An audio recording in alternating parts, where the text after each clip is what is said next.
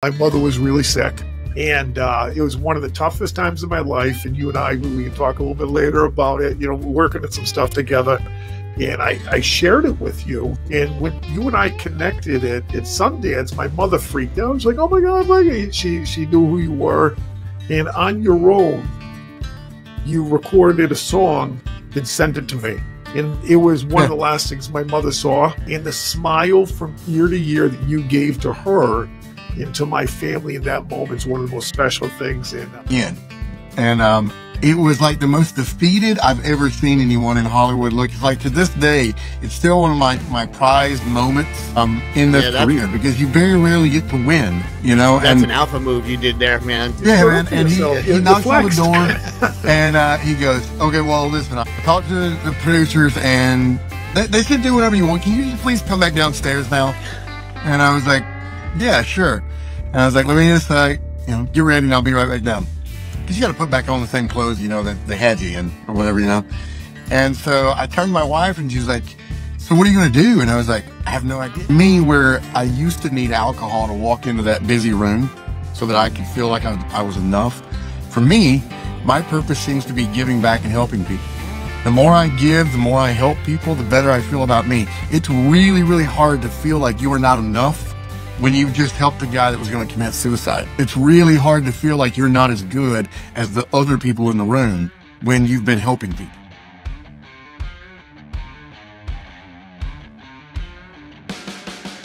Welcome to the Apex Lifestyles Podcast. I'm your host, Bob GDMD, and I'm here as always with my co-host, Dennis V. What's going on today, Bob? Hey, you know what? Dennis, something big just happened today. Today's a really big day. This is really big. Yeah, you want to tell everybody about it? We crossed a big threshold today. Why don't you tell everybody? We did. We hit 100K subscribers on YouTube. We're really excited. We're going to be getting that silver play button. Yeah, silver play button. And I want to thank all the viewers, subscribers, for all of your support and everything you've done, and all the guests that have been coming on and really helping us reach our goals. And a lot of great things coming. So thank you very much for all you've done. Yeah, with that, you know what? We had to dig deep, and we found some more thunder to bring to the show.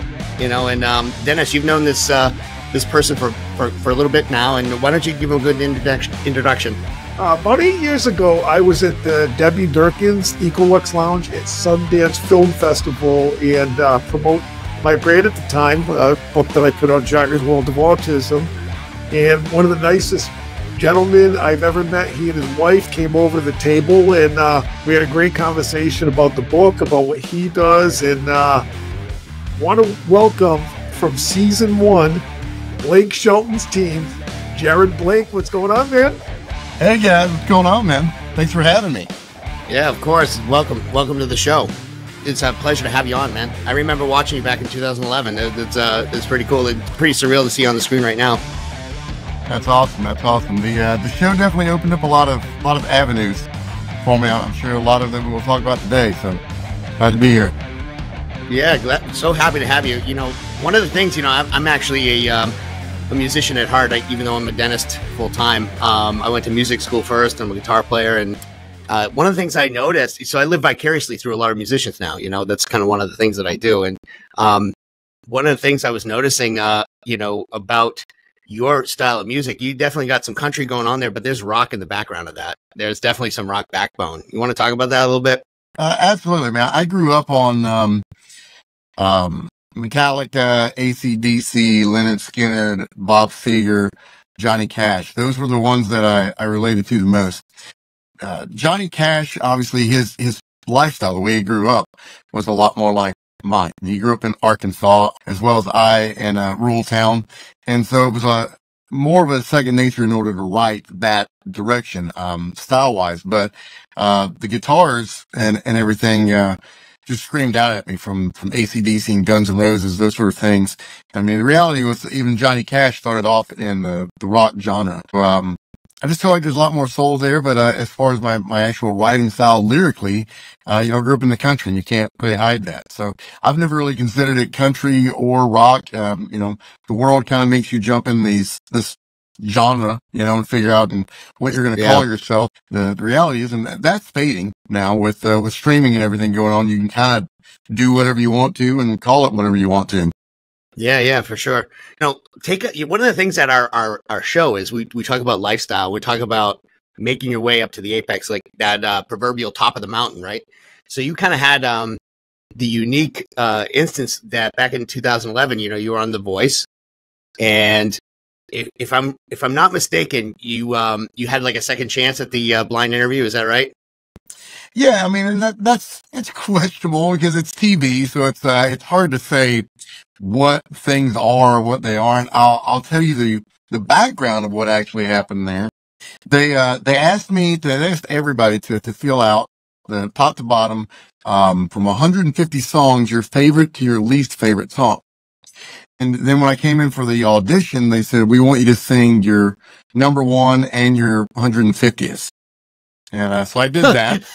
And then when we came to the filming, they were like, we want you to sing your 150th favorite song. Oh my God. Dude, like, you realize how bad you have to think a song sucks to rank it 150 out of That's 150? terrible. Yeah. And, I was like, you guys sure? And they were like, yeah, they're going to eat it up. And I was like, all right. And so I kind of put my own spin on it.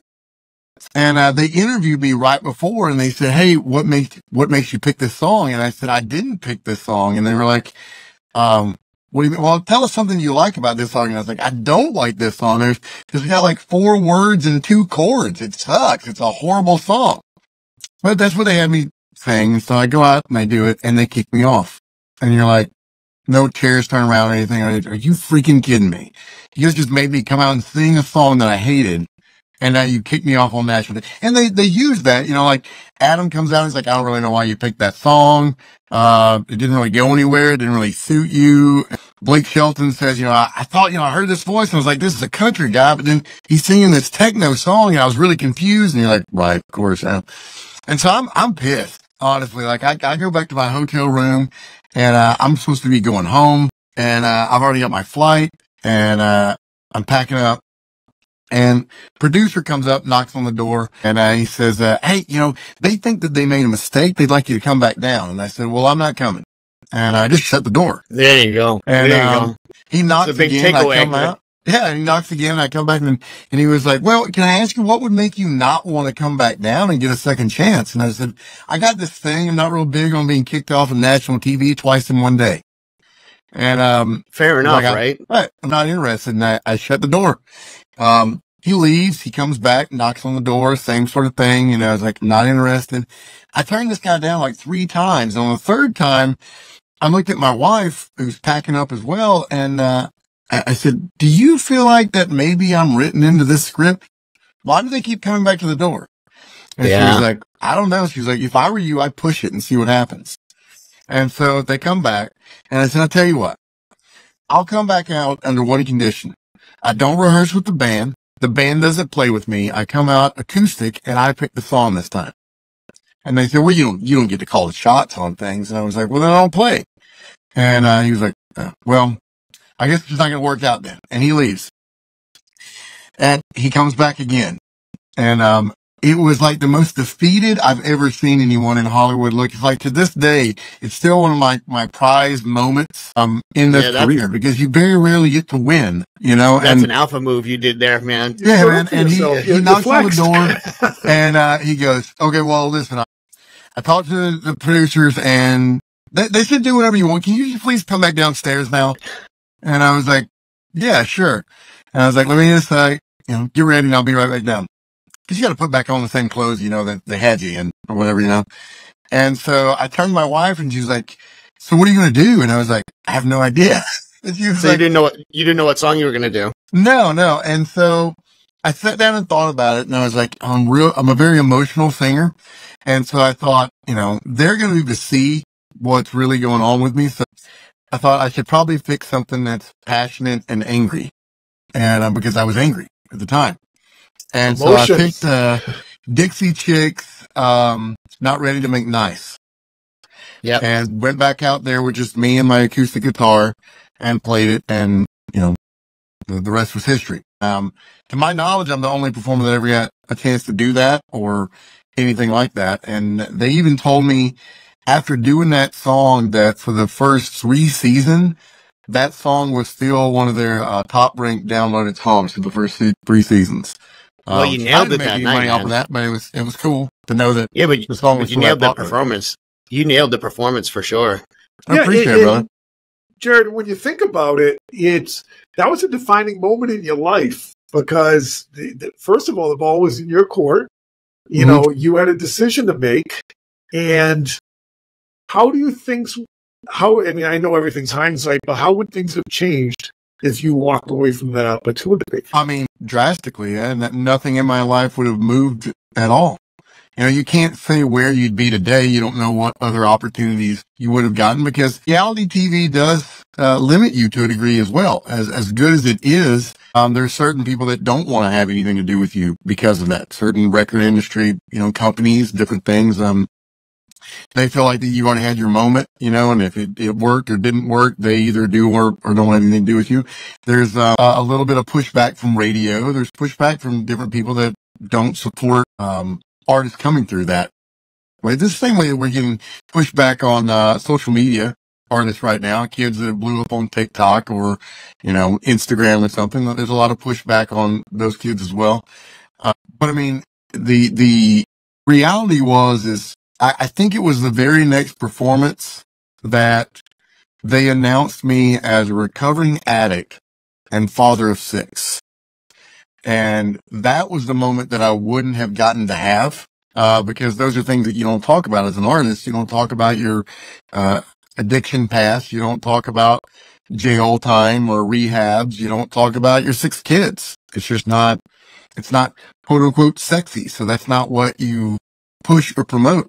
And that subject in particular has been what's defined my career and who I am as a public figure or even a human being at this point. Jared, well documented, you are really big into philanthropy and giving back and helping out in a lot of different areas. First, can you talk about what you do with the soldiers? I mean, it's just unbelievable what you do and what you bring. Well, I appreciate it. And all of our philanthropy at this point kind of bleeds in to the same space almost. I'm not sure what exactly you're talking about with the soldiers because we do a lot with them. One of the things we do is we travel over probably 5 times a year to active war zones and perform for them, talk to them. We go around the base, just shake hands and get to know about their job, listen to what they're doing.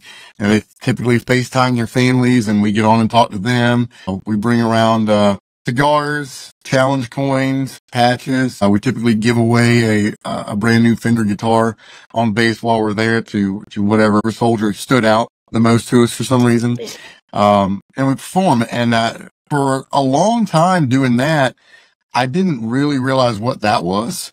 To me, I was just, giving back and loving on people and playing songs. And I had a guy show up at one of our shows in Daytona, Florida. And he was with the EOD when we were in Jordan. And he had these flame tattoos going up his arm. He held his arms up at the concert, and I saw those flames, and I realized, that's the dude from EOD in Jordan. And so I told security, hey, bring him backstage. And he gets backstage, and we're talking, and he was like, man, thank you guys so much for coming overseas for us. And he's like, I know you don't have to, and you don't have to put yourself in danger's way that way. And I was like, dude, you kidding? I was over there for 5 days. You guys were there from anywhere from 6 months to a year. So it's the least that I can do. And he was like, but you don't understand. He was like, I was in a position in my life in that moment that I had been kicking down doors and going whatever was behind it for 6 months. And he said, I was over there for 9 months.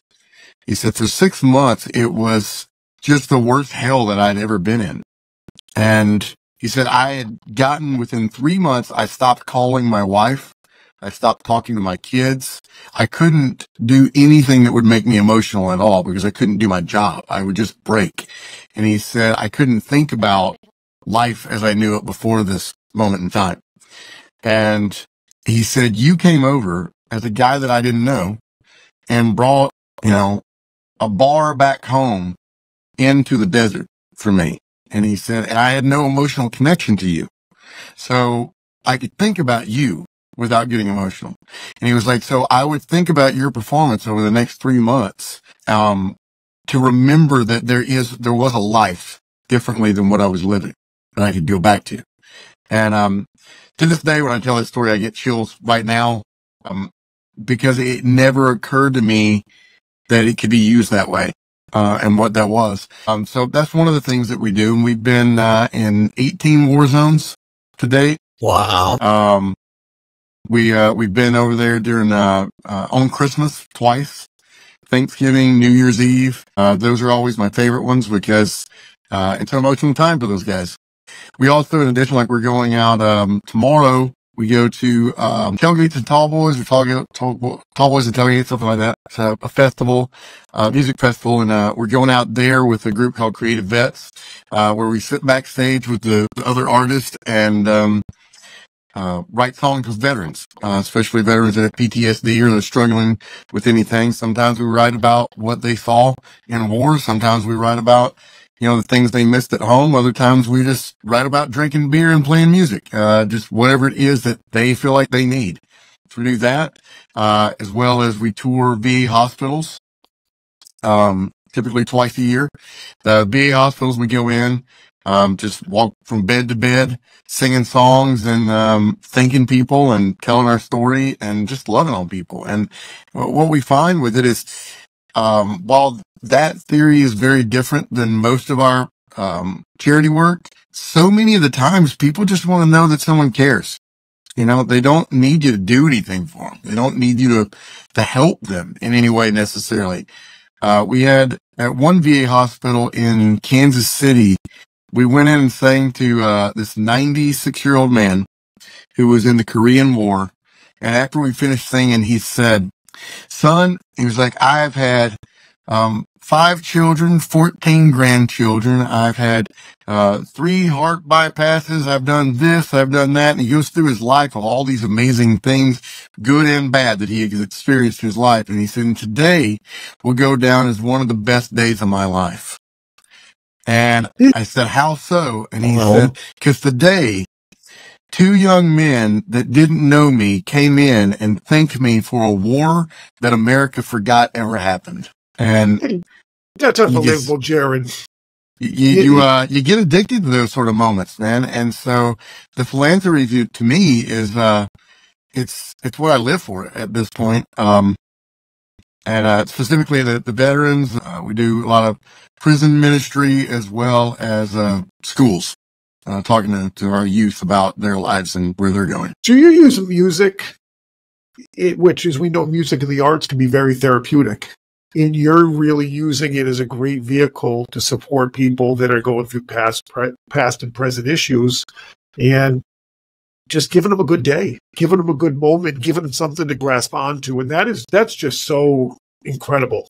Great work. Well, we use it in a multiple of ways. Sometimes we use it just to open someone up and get them vulnerable so that they'll talk about what's going on in their life. Other times, if it's, for like the youth, it's mainly used as an entertainment value, just to get them caught off guard, to get them away from the idea that some guy's going to come in and tell them what to do. Music often just opens up that creative flow and allows the brain to take in the words that are going to be said. And I think there was a Harvard study that we read that said, speeches that were done after someone had performed were like, 90% more effective, I believe.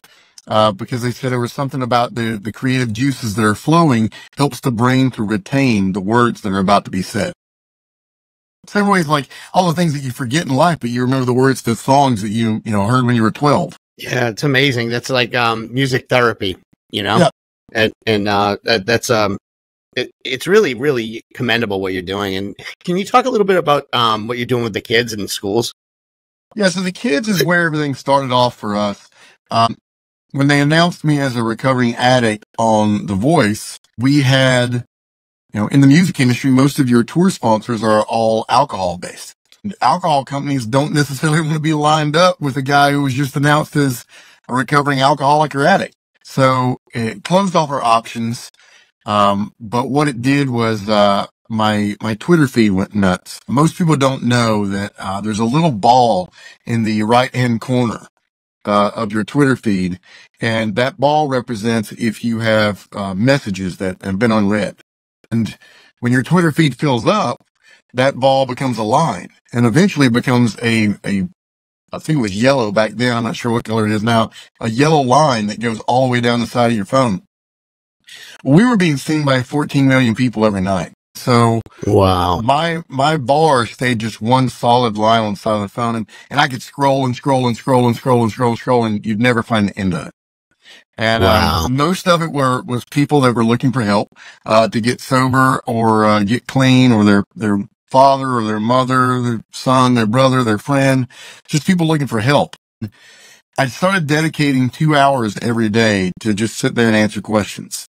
And you'd never remotely reach the end of anything. It at some point just got very I did that for probably 2 months, and at some point it gets very depressing because you realize there's so many problems out there and there's no real way to help all these people. You can give advice, but someone's got to really, really want to change, and they've got to be willing to put in a lot of hard work if they're going to get clean. Now, yeah, and you can't unsee what you saw after that, you know. And so like trying to wrap your head around all the problems there, like that must be heavy to kind of wrap your head around a little bit, right? well, and to realize that you can't do anything about it, so we started thinking, well, if you can't fix the problem that's already there, maybe you can slow down the problem from being in our youth. And so we started thinking about our youth and the type of programs that were in schools when we were in school. While I commend the DARE program for trying, there was a lot of techniques about it that didn't work for me as a student. There was a lot of fear tactics. There was a lot of, this percentage of these people do this, and this is how it turns out, and these bad things happen. And man, that just wasn't effective for me, because the reality for me, when I started drinking and doing drugs, it was freaking awesome. It was the best time of my life. There was a reason that I kept doing it, and it wasn't because it wasn't awesome. I mean, that's the problem with drugs, is they're so awesome that you'll give up your family for it. You'll give up your career. You'll give up your children. You'll give up anything and everything because they solve something in you that you've been trying to solve your entire life. The problem is that what they solve isn't real. It's only there while you're in the middle of your usage. And what I find with most people is that it's this feeling that you don't belong, or this feeling that you're not enough. And drugs and alcohol give you that confidence. It makes all those problems go away, and all of a sudden you are enough. For me, the big one was Jack Daniels and cocaine. Cocaine, if you've ever done it, it just makes you feel invincible. You just feel like you cannot be stopped. And the courage that alcohol gives you, and that combination was perfect for me. So we started thinking about, okay, well, if the reason you turn to drugs is because you feel like you're not enough or you don't fit in, and that's what helps you talk to people or feel like you fit in, then how would we help create that? And so we started looking at, well, I've been sober at that point. I'd been sober for 6-7 years, somewhere in there. And I started thinking, well, what is it that's kept me sober? And what had kept me sober was what I had built in my life. I had built a beautiful family. I had an amazing wife. Now here I was on TV, and now I'm playing shows all around the world. And I desperately didn't want to lose that. I didn't want to lose all the things I had built. And so what was keeping me sober were all the things that I had created. And when I thought back to what kept me drunk or what kept me high was what I wasn't happy about in my life. And so we started realizing, well, if you can get our youth or anyone to focus on what do you want your life to be like? How do you accomplish that? Well, who has that? Who has accomplished what you want? Who lives a life that you want to live? Who in your life do you look up to? Who inspires you? Whether it's in your life or on TV. What is it about that person? And then track that down and mimic what they did to get the same success so that you can have that success. Then that takes your focus off of what you're not.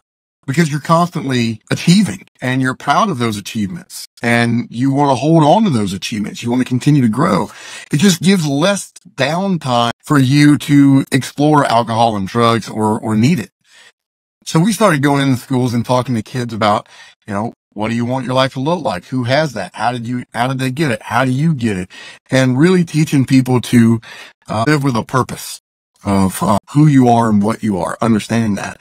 And I found that, for me, where I used to need alcohol to walk into that busy room so that I could feel like I was enough, for me, my purpose seems to be giving back and helping people. The more I give, the more I help people, the better I feel about me. It's really, really hard to feel like you are not enough when you've just helped a guy that was going to commit suicide. It's really hard to feel like you're not as good as the other people in the room when you've been helping people.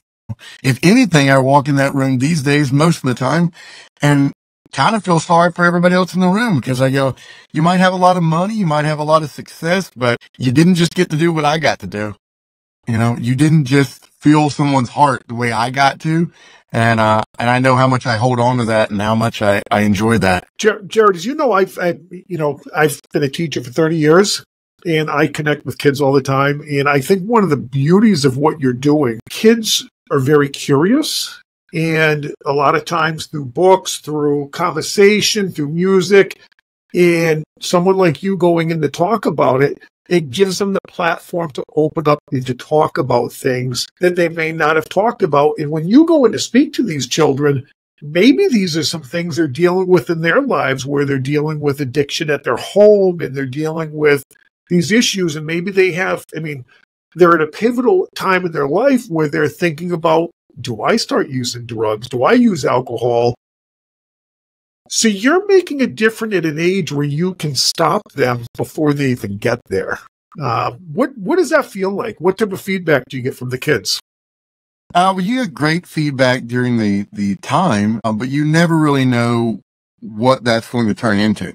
So I'll give you a story of every once in a while, with working with kids, that every once in a while you get that story and, it's 10 years in the making before you hear it. And someone goes, hey, back a long time ago, you said this. And one of them was, we were in Jordan again. And this kid walks up to me, and I say kid, he's in the military and, halfway around the world in Jordan. And he's like 6'3" and towering over me. He walks up to me and says, hey, do you remember me? And I was like, nah, sorry, man. I meet a lot of people. And he goes, well, you came to my school one time. And I was like, oh, hey, cool. And he said, yeah. He was like, you called me out of the audience and made me stand on stage with you. And I was like, I do remember you now. Very cool. And I said, you guys, you were talking shit down front row. He was like, yeah, he was like, I was talking smack down there. And he said, and you called me out and had me come on stage. He said, cause I didn't really remember it very well. He said, so I get on stage and he said, and then you didn't acknowledge my presence. You just continued to talk. You continued on with your speech. And then a little bit later, you looked over at me and you said, hey, so, what are you going to do with your life? And, I said, I don't know. You put him right on the spot, right in front of everybody. And he said, I don't know. And you said, what grade you in? And I said, I'm a senior. And you said, you're working on that. And then you just went right back into speaking to everyone else. And you just left me standing there. And he was like, and then you looked back over at me and said, you can go sit down now. And he was like, and I went and sat down. He was like, and I was pissed, dude. He was like, I was so mad at you. He was like, this jerk freaking called me out, made me look like crap. And he was like, and so I went home and I was like, screw that guy. I'm going to figure out what I'm going to do. I'm going to show that guy what I'm made of. And he was like, and I literally carved out and found a career that day because I hated you. And he said, I started looking up what I was interested in and what I was good at and what I could do. And I decided that day that I wanted to become an air traffic controlman. And I was like, so you're over here becoming an air traffic controlman? And he goes, nah, dog, I'm a freaking air traffic controlman. So he graduated high school. You did your job, man. He graduated high school and, 4 years later, here he is serving our country. and defending our freedoms as an air traffic controlman, in the Air Force in Jordan. And, every once in a while you get to hear one of those stories and you're like, wow, I wonder how many other people were affected that day. I wonder how many other people understood something, because definitely when I started doing that, never did I think someone was going to, call me up and be like, hey, you changed my entire trajectory, but we do get kids send us messages every once in a while being like, hey, I didn't even think about going to college until you spoke. And I just want to know that I just got accepted to West Point, or, that was one of them. Kids, that come in that just start following you because of that and see the way that you live, and kids that'll be like, hey, I was really struggling. I was in a bad sexual relationship, and, I keep watching you and your family on social media, and I just wanted you to know that, I recently started going to church and this and that, and how many things changed in their life. And so a lot of it is not even what you said that day. You just got their attention, and they started following you and realized, hey, your life is pretty awesome. Maybe I'll do some of what he's doing. Jared, when you took that moment, that is, as a parent, there's things you say and do sometimes. Your kids look at you like, why are they doing this? It's an act of caring. And you gave that young man an opportunity to think. And sometimes when you say something to your child or a student, you know that it may take time because we all process things differently. But obviously he processed it and went home, and you were giving every child, every veteran, every soldier overseas, you're giving them an opportunity to think, reflect on their lives, and keep doing what you're doing, man. That is just amazing work, and you should be really proud of yourself and what you've done. Obstacles, and what is an obstacle that you've overcome? Because you're somebody that in this show we talk a lot about hitting your apex and in life. And I look at you, you're somebody that has reached multiple apexes. What is an obstacle that you've had to overcome as you reach your apex? And how did it help define you? I mean, you obviously you have the big ones. Drugs and alcohol are a massive obstacle, but I feel like that the bigger side of that, and where I feel like that my life is probably just now starting to go toward the peak of wherever I'm headed, is turning that. And I know in today's world, it's kind of almost feels weird to say this because you don't know who you're offending or whatever. So if anybody out there is offended by what I'm about to say, I hope that you understand this is just my life, and this is, what's working for me. The reality for me was, it was giving everything up and giving that all to God. It was realizing that I wasn't in charge of anything. It was realizing that it wasn't about if I was playing music. It wasn't about if I was, in schools or overseas, or if I was working construction with my wife. It really had nothing to do with what I was actually doing. It had everything to do with how I was serving others. So for me, I grew up in a small Baptist church, and I pulled away from that pretty hardcore at one point in time, because what I saw was a lot of people being very hypocritical, the way that they handled things, and certain, quote unquote sins that they like to point out a lot, and then didn't want to look at the things that were wrong with them. And I had a lot of issues with it, and pulled away from that, and going through AA for years made me start to realize, like, I don't have a problem with this book. I have a problem with people. And it wasn't fair of me to hold an entire religion, hold something against that just because a lot of people failed. Because a lot of people fail everything. If I were to look at anything in general and said, hey, well, I'm not going to be a part of anything where people fail, I wouldn't be a part of anything. There's crappy people in every walk of life, in everything you do, And so I started really diving into the teachings of Jesus at that point, and thought, man, you can't really argue. You could argue if there's a God or not. You can't really argue the fact that this dude came to earth, and every story that you've seen from him, he's just going, hey, go love people, meet people where they are, take care of people. Even like the part that gets me is Jesus is talking to the Pharaohs, and the Pharaohs are like, why do you hang out with all these dirty sinners, basically? And Jesus sarcastically says, well, I didn't come here to save how do you say it? I didn't come here to save the righteous. I came here to save sinners. And he basically was just telling the, Pharisees and such and Pharaohs and such at that point of like, oh, no, you're already holy. I don't need to talk to you. I'm going to go talk to these dirty people over here, and, I find that the humility, like I said, whether you believe or not, the humility that Jesus is portrayed in is something that all of us should be living like, because he literally just loved. And so I think at that point, then my mind started going, hey, it doesn't really matter, to me in that moment, everything else the Bible says. It only mattered to me was, can I successfully walk through life loving people the way that Jesus did? And, I'll probably worry about all the details once I figured out how to love everyone. But I'm not totally there yet. I still pick and choose who I want to love. But that was the true surrender to me, was getting over what Jared wanted and focusing on what God wanted. And, I heard Bailey Zimmerman. I don't know if you guys know who that kid is, but he blew up on TikTok over a truck. And, once he had eyes on him, he was like, I don't know, maybe I'll try singing. And fast forward 3 short years later, he was, on the CMA Fest stage last night, the main stage, 2 nights ago. Wow. I saw him.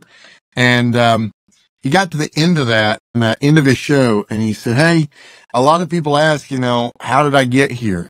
And he was like, the reality is, and I couldn't agree with him more. He said, the reality is that, I don't deserve any of this, and I didn't create any of this. God gave me this platform so that I could love others and tell everyone else how awesome my God is. And, that's where I sit these days. And, I find that media on a whole wants to, not talk about that for some reason, but I'm just not willing to shut my mouth about it anymore. That's what's helped me through everything. And that's the foundation that my family is built off of. Jared, what's interesting is, I know you remember this, about 1.5 years ago, I was in a time in my life where where my mother was really sick. And it was one of the toughest times of my life. And you and I, we can talk a little bit later about it, working at some stuff together. And I shared it with you. And when you and I connected at Sundance, my mother freaked out. She's like, oh my God. She knew who you were. And on your own, you recorded a song and sent it to me. And it was one of the last things my mother saw. And the smile from ear to ear that you gave to her and to my family in that moment is one of the most special things. And so the way that you're living your life and doing things like that 100% as who you are as a person. And I personally want to thank you for that, because it just brought so much happiness to all of us. And I appreciate you, man. Absolutely. Thank you. And thanks for saying that, because, those are the things that help me to separate from the world, or disconnect from the world when you hear those sort of things. Because it's so easy to compare yourself with everyone else and compare your success, or, how it is. I mean, how many people liked your post today, or how much your song is streaming. And, that's been a big deal, to be able to separate and go, hey, not every song and not everything you do was meant to have worldly success. Sometimes it was just meant for one person. That's so true, man. Like, that is a really good way to kind of, put that into perspective. Like, you and I just shared something, Dennis and I just shared something. He shared something with me yesterday that, we really can't talk about on air here, but you never know who you're actually touching. And I think that that's a pretty amazing, way for you to use your talents and do that. And I can feel it right through the screen here. It's pretty amazing. I want to shift gears a little bit, if you wouldn't mind. I want to talk about, you're at the blind audition and you see. Wait a second. I knew he was going this here. When we talk about an energy shift, I was wondering when this moment would come. I didn't want, but Bob, back to you. You just can't even hold this. he has that smile ear to ear. Bob, sorry. Go for it, buddy. You're good. You're good. You're good. Dennis and I have been working together for a little while now, so he kind of can feel when it's coming. God. So, all right, here we are. We're going to set the stage. You're on the stage. You see the backs of all the judges, right? And I'm assuming, I mean, I can assume you probably wanted, any one of them to turn around at that moment, right? Right. Adam Levine might have been a cool one for you, I guess. But, I'm guessing you wanted, Blake to turn around, right? Yeah. Right. So and I think he was one of the last ones to turn around, right? He was the only one for me. I think I remember, I actually just watched it again, right? I think you did have everybody except, I think you had two others, actually. Man. Yeah, I think you did. That's and funny. then My turned around. memory was him, so that shows you where my focus Well, was. you were locked in then, right? So you're playing, right? And then you see him you see him turn around, right? And you actually pointed at him.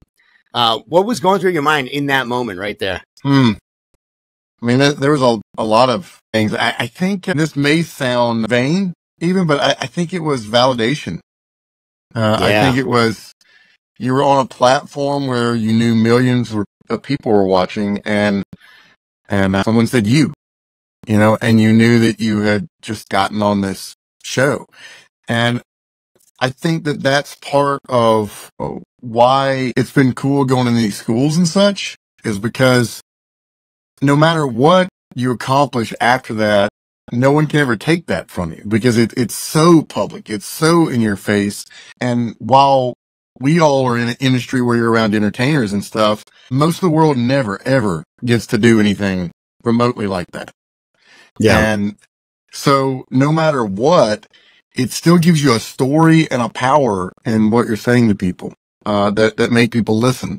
And all of that just legitimacy, right? Yeah. All of that just kind of flooded through in that moment where you knew, like, my life has been changed forever in that moment. Because the only thing that could destroy that is you.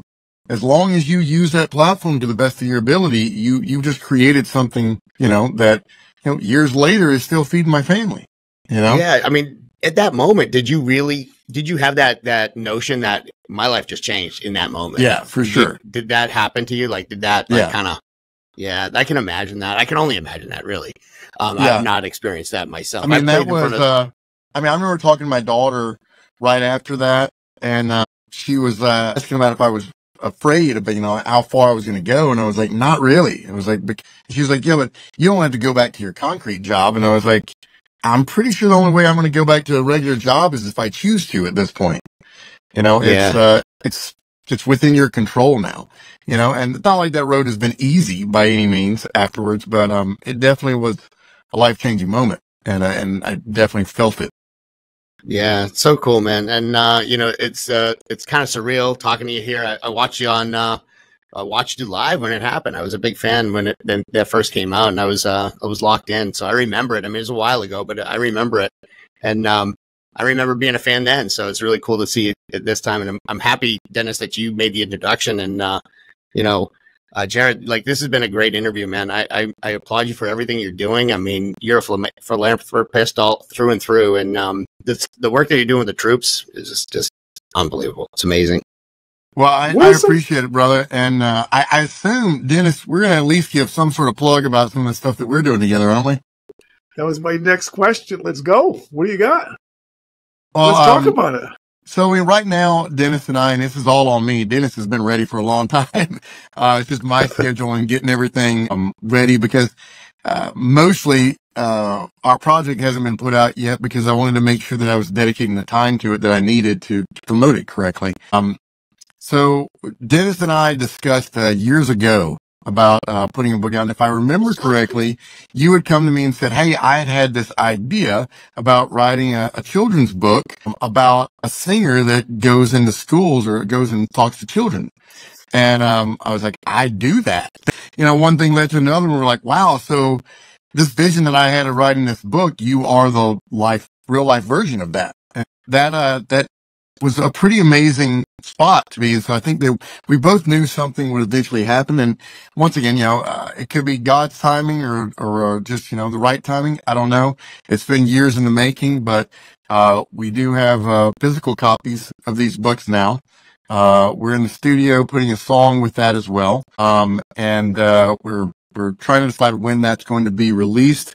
Me and my wife were just talking about the other day of possibly the time frame of launching that, and just jumping in the Sprinter and going down the coast of Florida and back up the East Coast and just doing a book tour to launch it. You could ask any of my friends. I've probably talked about that book more than anything else. I'm more excited about it because I know what it can do. And I know that part of what's taking so long is I believe that this is going to be a series, a book series. And so I just wanted to get launched as good as possible, first go round. But Dennis essentially wrote the book based off of the stories that, we discussed about my life and some of the people in my life. So all the characters in the book are based off of real life people, as well. With that thought of like, hey, if the book series is doing well, then we can start involving all of these real life people in book readings and such as that. And the first story is about choices. And I felt like that, and Dennis felt like that was a good way to start it off, because that's essentially what our program in schools are about, is choices. And the hope is that we bring in a lot of, normal everyday topics, but then some of the books start going into a little deeper topic that maybe those books are targeted at school therapists and different things to help kids to identify what issues are going on in some of those kids' lives. To see, whether it be abuse of any kind at home, or ADD, ADHD, all sorts of things. Very excited about this book line, and Dennis will probably speak a little more professional about it because, that's his job. So, Jared, I couldn't do better than you. To put together what you're doing and how you go out there, and it's basically what you talked about today, the connections that you're making with individuals. You're giving them an opportunity to think about the choices they make before they make them. And I just think about what you do at the elementary, middle, high school level, and what you're doing in life. You're letting everybody know that they have an opportunity to make a choice. I don't think there's a better age or platform that you can hit than the youth, because those minds, they have a lot of things going at them at a young age. They're thinking, they have a lot of people telling them different things and peers and what to do. And I know there's many elements like that in it. And, you're a great storyteller as well. So it came together, and it's going to be great. So looking forward to the launch of that, man. absolutely. Absolutely. And, you just hit a point that I think may change my opening line, when I go to the schools, as, you said, I'm giving them an opportunity to think. And we in America, for some reason or another, have forgotten and completely take for granted the fact that you were born here. You were born in a nation where you have the opportunity to think. You have the opportunity to decide where you're going to go. Virtually in any position in life, no matter how crappy of a place you were born into, you still have a choice of where you're going to go in life. You can follow along your parents' footsteps, good or bad, or you cannot.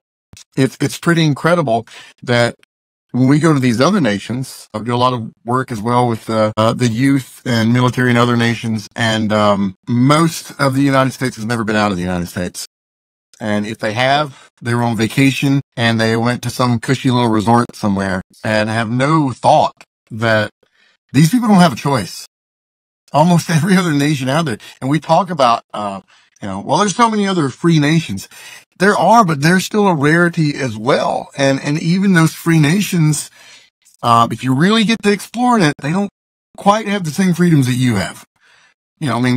We've got in our nation right now, everyone arguing over politics, and we all take for granted that you're allowed to do that. You're allowed to say whatever you want to about the president of the United States, no matter who it is. You can openly trash whoever your leader is. That's some pretty crazy freedom. And that doesn't happen in most places, and it's incredible to me that, that we don't see that. And so I think that that's so valid what you said of, you're giving the opportunity to think. I mean, wow. I mean, isn't that something that we all take for granted? Just the fact that you have an opportunity to think freely and change your position in life. Jared, Bob likes to go down rabbit holes quite a bit, and I think he's going to laugh at this one. There's one of my favorite movies of all time is Inherit the Wind, about the Scope Monkey trials. And one of the lines, and I can't even think of the name of the actor that says he was a lawyer, and he says, "You are trying to take away the ability to let people think." And that's something that we have in America where we can think. And you're doing that when you go into schools and every platform that you use. So keep doing it, brother. You're doing great work, man. Well, what can I say after all of that? That's amazing. When is this? When do you launch your book? Well, Dennis and I have to discuss that. If you ask me, I'm always thinking, well, hopefully in a couple months. But seriously, I am hoping for the beginning of the school year would be the target. Everything's ready to go. I just have to put together between myself, my wife, and Dennis just have to put together the school tour as well as the book tour, bookstore tour, and get our sponsors on board. So that's one thing that we could discuss real quick. We'll be starting the campaign for sponsorship soon because we want to get as many of these books to children for free in school as possible. I love being able to go to a school and have a product that you can buy, but I would love much more than that to have businesses pick up that tab, so that we can bless children that aren't as fortunate to get a hold of these books, to see that different choices can be made in their life and they don't necessarily have to stay where they were born into. Yeah, that's amazing. I love that, actually. That's a great idea. So, where can people reach out and follow you? Everything's Jared Blake Music. The running joke at my house is that I'm like a 5-year-old. I can't remember anything. I barely know what's going on. And so, they made things as simple as possible for me. So every social media, every sort of platform is all Jared Blake Music, JaredBlake Music. And, you can reach me there. I'm not real big, of a fan necessarily of social media sometimes, because I get concerned with the mental health that is attached with it. But I do check my messages, and probably only check the messages probably about once a week. But if you sent me a message, I'll definitely respond back to you. Nice. And what's the future hold for Jared Blake Music? Right now, musically, the next couple things are the song that we're putting out with the book, as well as we are doing a song that we wrote a couple years back. Daryl Worley cut it and put it out, and radio kind of rejected it because it was about the suicide rate amongst veterans, and that's a pretty big and hard subject for radio to want to get behind and promote. It tested well, but they just wouldn't spin it. And so Randy Couture and Eric Landis are the two guys that I wrote it with. You guys know who Randy Couture is? A 6-time UFC champion. Sure. Randy's a good buddy of mine, and we wrote this song together about the fact that 22 soldiers commit suicide in the United States every day. And this particular song, for me, was written about the perspective of Joey Jones, the guy that ran Boot Campaign. He's now a public speaker. He came back from the war with no legs and thought about suicide, and then decided that there wasn't going to be, essentially there wasn't going to be 22 people that died that day, that he was going to make a different choice. And so the song is more of a hopeful song that you don't have to help create that number. So we're looking at having Randy and some of his Hollywood friends produce that and star in it, and see if we can't make, since radio doesn't want to back that song because of its subject matter, see if we can't make a stink on social media with it. There you go. That's a beauty of social media. That's the positive side of it, right? Is Right. that you can reach a lot of people real quick. So that's awesome. Thank you so much for coming. Incredible guest. I gotta say, I'm a fan of your art, and I'm a fan of you. I mean, you just you're an inspiration, man. And I wish more people would be like you and think about other people while they're out there trying to spread the word of their mission. And I think it's exemplary what you're doing. And thanks for coming on today. Dude, absolutely. Thanks for having me, and thanks for all the So glad to be here anytime. Jared, blessed to have you. Incredible interview. And the world the world is born Jared That needs more dentists too. Yeah, without it. I appreciate that, Jared. Thank you, man. Yeah, well, without a doubt, Dennis. I think let's take it home and It's go time.